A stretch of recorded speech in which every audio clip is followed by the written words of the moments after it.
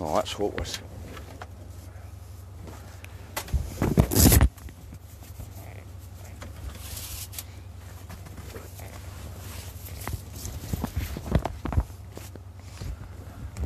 Morning, folks. Welcome aboard. Sorry I'm running a couple of minutes late. I need to batter through this today. Once again, I'm under pressure. So, way it is, you need to excuse the light problems. Just the way it is, I'm afraid. So, nice to have you aboard. Let's get started. Coronavirus update. These are the figures for 24th of the 3rd, 2021. Hold on, I'm on the right bloody page. No, I'm not. Here we go. These are tested in Scotland. The pandemic reached their shores. 1,786,561, and that was plus 5,748 new tests. Tested positive, 215,075, and that was plus 692. That's going up again. In the hospital, there is 321 COVID patients. That's down 20. In the intensive care units, there are 31 COVID patients, and that's up 3. Vaccinated, there have been 2,249,612, and that was plus 34,940 vaccinations from Tuesday to Wednesday, of which 249,552 have had both jags. Okay, should we move a bit, sort this light out a bit here, folks. Deaths. I'm sorry to report there's been an additional 3 deaths. Well, I'll lift the seat up a bit. There's been an additional 3 deaths, and that brings the hospital total to 7,562. Community and hospital deaths combined now stands at 9,897, so we didn't break the 10,000 barrier, thank God. National Records of Scotland gave its weekly update yesterday, and it reported that in the last 7-day period, 66 additional deaths were registered to COVID. Okay, let's move on. Further review of the news. Now, today's report is split in 2. Alright, the first part of the report will be what's going on in Westminster yesterday, and then what went on here in Scotland yesterday. Okay, so Wednesday started in the rags on the First Minister surviving the Tory vote of no confidence. Half the rags go on First Minister queered, the other half go on First Minister queered, but who's to blame? The First Minister's Permanent Secretary, Leslie Evans, is squarely in the sights. Okay, now this is us moving on to the Westminster edition of today's show. So everything we're about to talk about now all happened in Westminster yesterday. Okay, so here we go. Wednesday, Priti Patel, Priti Awful Patel, announces a new asylum seeker policy as part of her overhaul of the immigration system. Asylum seekers who arrive here by official means to be offered the right to remain. Those who arrive via non-official routes to be offered no help and to be removed tout de suite to the European nation to which they first arrived in the continent of Europe. Priti Awful had only just finished her statement and her announcement when human rights lawyers pointed out to her that her policy breaks international law on the right of the asylum seeker, a UN charter the UK has signed up to. And while we're on breaking international law, Wednesday, Bojo's been advised that his attempt to up the arsenal of nuclear weapons here in Scotland or here in the UK would be a breach of Article 6 of non-proliferation of the UN Charter. But I have to point out that the UK, as well as the other nations who have got nuclear weapons, haven't signed up to Article 6 of the non-proliferation of nuclear weapons. You need to excuse that noise, folks. That should stop in a minute. The world's nuclear states are America, Russia, China, India, Pakistan, North Korea, Israel, France and the UK, and none of those are signed up to the UN Article 6 on non-proliferation of nuclear weapons. Okay, Wednesday, Alistair Union Jack is up in Moray, Dross's territory, to welcome 3 new strategic defence aircrafts to Lossiemouth. Alistair Union Jack gave a speech on how important Scotland is to the UK's defences and its important role in NATO. He then goes on to tell us that the broad shoulders of the UK are important in the defence of Scotland. Davy says, we the Scots have nae enemies, so who is it the UK is defending us from? Oh, that's correct. Westminster has plenty of bloody enemies, right? Scotland is nothing more than somewhere for Westminster to dump their nuclear waste and to house their nuclear arsenal. And it's been deemed, because it's been deemed too dangerous to stay in England. Okay. Wednesday, Red Tory leader down that road, Sir Comrade Starmer, to vote with the Blue Tories to send in a task force to Liverpool City Council to take over the council and the running of the city after some councillors were arrested on suspicion of corruption. The task force to take over is to take over for 3 years, which would give the Tories power in the city till the next UK general election in 2024. Now, I don't know how the people of Liverpool feel about that. They're not that keen on the bloody Tories, right? But what it does give the Tories time to do is to throw money at Liverpool and try and buy it out before the next bloody election. Wednesday, down that road, Michael Gove announces a new cabinet post to be created to strengthen the union. The post is to foster closer relationships with the involved administrations. The announcement was made after the publication of the Dunlop report released on Wednesday. Gove also announced new training for civil servants in Whitehall to help them understand devolved issues. SNP MP Ronnie Cowan says more Tory tinkering and it wasn't helpful. He also said that Lord Dunlop's report was out of date. The report was commissioned in 2017 by Theresa May and was completed in 2019. The world's changed a lot since then. In the report, Lord Dannery recommends the new cabinet post for intergovernment cooperation to give devolved issues greater visibility, whatever that means. Right, the post will deal with constitutional issues. Now, Davy says that's going to be some trick, seeing there's no bloody constitution for there to be issues over. Right. Now, it's probably going to be given to Ruthie Davison, because it's been muted that when she goes and takes her seat in the House of Lords that she would be seconded into the cabinet, and it would appear that this new post is exactly where she's going to be seconded to. Alright, let's move on. Wednesday, down that road, Culture Secretary Oliver Dowden, Head of the Department for Digital Media, Culture and Sport, announces UK government buildings to fly the Union's Jack 365 days a year. Well, what do we say to that, most of the UK government buildings are flying the Jack anyway. England, Scotland and Wales. This only applies to England, Scotland and Wales because Northern Ireland has its own issues when it comes to flags, and they haven't agreed a new protocol on flags, alright. Davy says the fascist hostile takeover continues. SNP MP Mary Black said slapping flags on everything won't strengthen the union, and it won't sort out 10 years of Tory austerity and poverty-creating policies. Okay, Wednesday, Prime Minister's questions rolled around. First up was Red's Tory leader, Sir Comrade Starmer.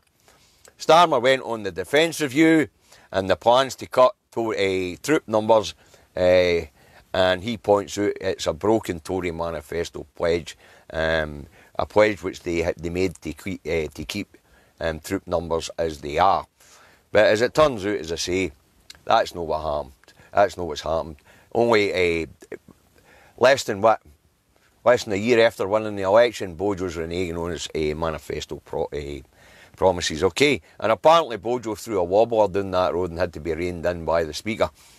Right, next up was Ian Blackford, SNP. He went on dross not standing down as an MP to stand for Holyrood. Ian said that Neil Gray, who happens to be my MP, SNP MP for Airdrie and Shotts, is standing down so that the by-election can take place on the same day and save the taxpayer £175,000.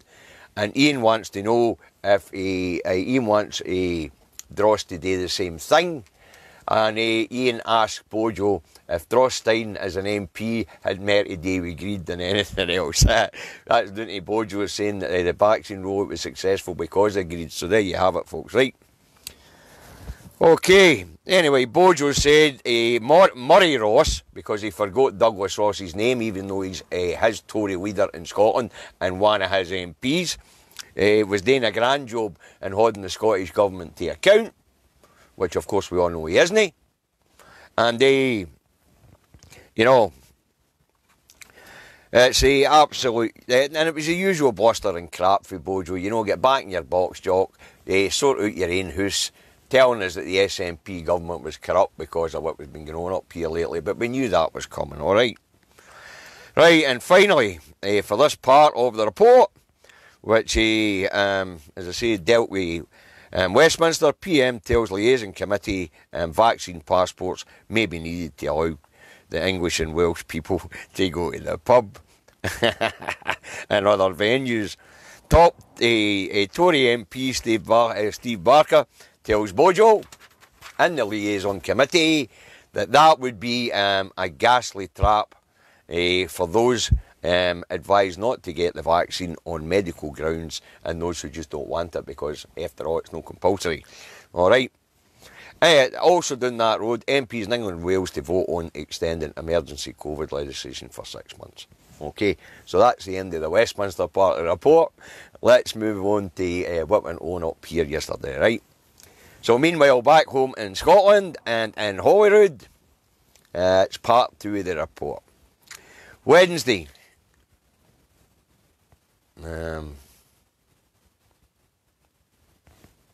Okay, that's right. Communal worship to start again immediately after the courts ruled that the closing of churches to communal worship breached human rights laws. Breached human rights laws on freedom of religion. The action was brought by 25 of Scotland's leading clerics of all faiths. Now, there's a Davy says here, says, sorry folks, but I don't know what these clerics think they were playing at. I mean, what they try to do, kill their flocks. Now, I agree with freedom of religion and freedom to worship as you see fit, but to actually go to court to demand that your churches are opened up to large congregations in the middle of a pandemic is bloody madness. You know, if we get priests, ministers, rabbis, and whatever else out there trying to kill off their own flocks, unbelievable. Right, anyway, Wednesday, the Scottish Government offers nurses and NHS staff, excluding doctors, dentists and executives, a 4%, a minimum of 4% pay rise, right? Jean Freeman, Health Secretary, said all AFC staff, which excludes doctors, as I say, dentists, executives and senior managers, would receive a pay rise between 4% and 5.4%. The agenda for for change, which is the staff they're talking about, is 154,000, and they will get a minimum. The lowest paid will get £1,200 a year extra. They'll get the 5.4%, and the highest paid in that part of the sector of the NHS, they will receive £800. Okay, cracking pay rise, can't he whack it? Hey, Disney have put that shower down that road to shame, and in the middle of a pandemic offering nurses 1%. Wow. You know, and there's a Davy says, I hope they accept the offer. Nurses and other staff in England and Wales would love that sort of uplift to their incomes. But they've only been offered, as I say, 1%. But what this offer will also do, folks, is it will encourage nurses and other practitioners like porters and things like that for other parts of the UK to come to Scotland to plug the gaps in our NHS, which is brilliant. All right. Wednesday, EIS a union announces strike action in the college sector. The dispute is based on claims college lecturers were being sacked and rehired in the lesser role of instructor assessors, right? So the instructor covers lecturer, assessor covers doing the bloody exams, right? The dispute's been running for a while now. Industrial action called off last week after an agreement was reached with Colleges Scotland. EIS leader Lanny Flanagan states that College Scotland have reneged on the agreement they made last week, so strike it is. Now, the National Union of Students Scotland President Mark Crilley said this is a major blow for students after the year they've had with COVID. Right, the EIS Union Further Education Lecturers Association has been accused of taking unnecessary industrial action while meaningful talks are still ongoing. Now, there's a Davy says here, it's time for the Higher Education Minister, Richard Lockhead, to step in here and sort this out, because the kids need to be able to get their education. This is outrageous behaviour. Right, Wednesday, First Minister's questions rolled round again. Right, first up was Baroness Ruthie Tank Commander for her very last outing at First Minister's questions. Ruthie Tank Commander went on education, right? She started out by saying that there had been 3 major publications in Scotland. 2 dealt with the Scottish Government's mishandling of the salmon thing, and one education. She asked if the First Minister what she was going to do about the attainment gap. The First Minister said Ruthie could have asked her about these things at any time, right? The First Minister then goes on to lay out what they're doing to sort out the attainment gap. And this is all done to the Audit Scotland report that came out that said the attainment gap had barely shrunk. And of course, with the COVID pandemic, any shrinkage in that has just came to a stop, because kids in lower income families, well, they won't have the technology and that to be able to keep up, and they wouldn't have had the parents that would have been able to keep home teaching them the way that the better off kids would. So the attainment gap's got worse. So, as I say, you know, Ruthie Tank Commander got her bahookie slapped as she was told, you know, don't give me any of your piss, you're off to the House of Lords, right? Anyway, as I say, Ruthie Tank Commander's off down that road to take up the new position in the Cabinet Office, no doubt. Next up was Red Tory leader Poverty Pie Sarwar. He went on the report into the infections at the Southern General, or Queen Elizabeth University Hospital, if you like. Right? He asked the First Minister to ensure that every family got a copy of the report, and the First Minister said yes, she would ensure that every family got a copy of the report. And she said she'd also set up a full public inquiry into the issues that had arisen at the Southern General. Okie dokie. Right, next up was Wee Willie Who, the Yellow Tories. And he went on, well, who cares? Really, he's an irrelevant wee twit. And as you all know, I've got Willie Rennie syndrome, so I have absolutely no Scooby what it was that Willie had to say for himself. But, you know, I'm sure you can look it up yourself, right? And last up was Alison Johnson of the Greens. She's the co-convener of the Greens, along with Patrick Harvey's the other co-convener. Miss Johnson went on the new child benefit in Scotland, and she wanted it expanded, right? The First Minister said the new child payment was a game changer, and that Scotland was and the other thing that Alison Johnson wanted was action on climate change. So the First Minister told the new child benefit was a game changer, and that Scotland was already a world leader on climate change. So there you have it, folks. That was the First Ministers. The only one to get their bahookie scalped and sent to the naughty step was Ruthie Davison. But she'll not be going to the naughty step again because, well, let's face it, she'll no bloody well be there. Okay, Wednesday saw the Scottish Parliament dissolved for the election campaign. So the SNP bad stories, Scotland crap stories will be demonstrably larger than normal. We will be pelted at how crap we are at absolutely everything for the next 5.5 weeks. And the other thing we'll be subject to is Westminster politicians voicing their opinions on how poor and how stupid Scotland is all over the place. So get ready for a barrage of propaganda, people. Okay. Right, finally for Wednesday, former First Minister Alex Salmond gave a statement saying he accepted the findings of both inquiries into the mishandling of complaints against him. He appears to have thrown his conspiracy theory pals under a bus, because he's also accepted there wasn't any SNP conspiracy against him. Right, but he stated that he's going to the courts to oust Leslie Evans, the top civil servant here in Scotland, right? But I fear he's wasting his time, as the SNP NEC have already passed a motion not to extend their contract any further when it runs out in April. Will she go? Aye, one way or another she'll go, and we'll say good riddance to her, because she's been nothing but a pain in the hooky. I mean, appointing an investigator that had already had contact with the complainants was a bad move. It was not just a bad move, she knew what she was doing. Right, so the SNP didn't conspire against Mr Salmond. Mr Salmond's now accepted that, but it appeared the British bloody state may well have done with Leslie Evans and Judith McKinnon, so that's where Alex going to fire his bolt next. Okay. Right, moving on to this morning and what the papers have to say. Good viewing figures today, folks. The Eye goes on, Salmond, see you in court. The Sun goes on, new court fight vow, and a cops called in. Alright, X revenge is the big headline. The Herald goes on,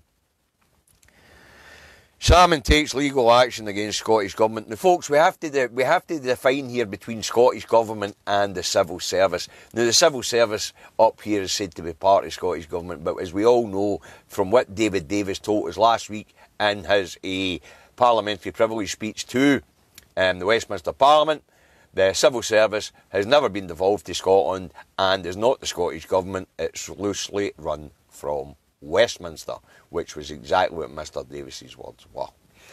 Alright. The Metro goes on. This cannot be allowed to stand.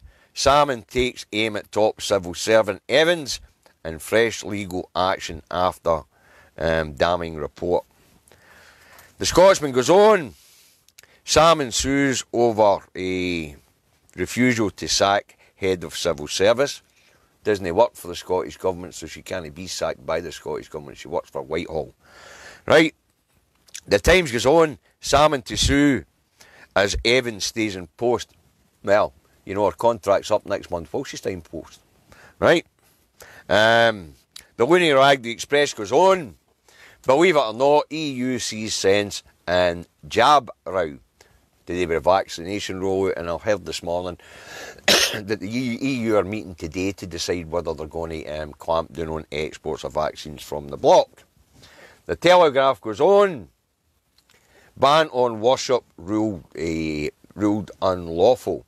Now, the ruling in the Scottish courts will have implications for England and Wales, because they have been curtailing worship down that road and all for public health reasons. Okay, the ruling of the Scottish courts to say that the rights of these people to worship overrides the right to the rest is to be safe, I just thought was a wee bit crazy. After all, public health is the issue here. The Record goes on. I've been a proper Charlie. Football story. Apparently, Charlie Mulgrew, he attended a boozy old film party breaking lockdown rules. You know, there's a Davy says here, some of these bloody footballers seem to think they're above the bloody law. Jesus Christ. The Scottish Daily Mail goes on. Bomb alert at Queen's Scots Palace.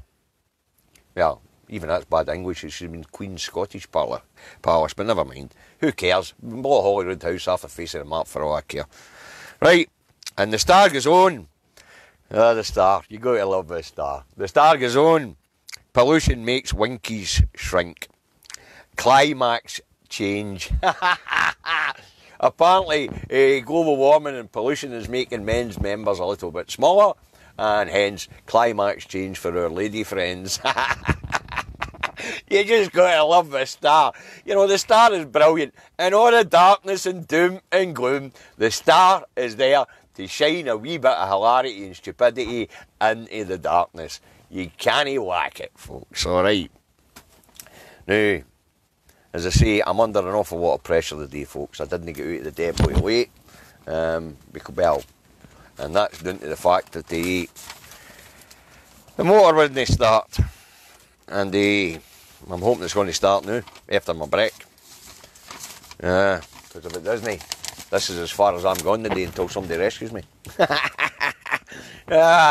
Anyway, on to the public interest notices. Okay, right. Remember, folks, support the independence bloggers, vloggers and programmes, right? Support Broadcasting Scotland, support Independence Live, support Indie Live Radio, support iScot magazine, support the national newspaper, and support independence vloggers and vloggers. And if you can chuck a couple of shekels their way, then please do. We're going to need these voices more than ever. This next 5 weeks, I mean it, we're going to have everything, including the kitchen sink thrown at us. And I mean that sincerely.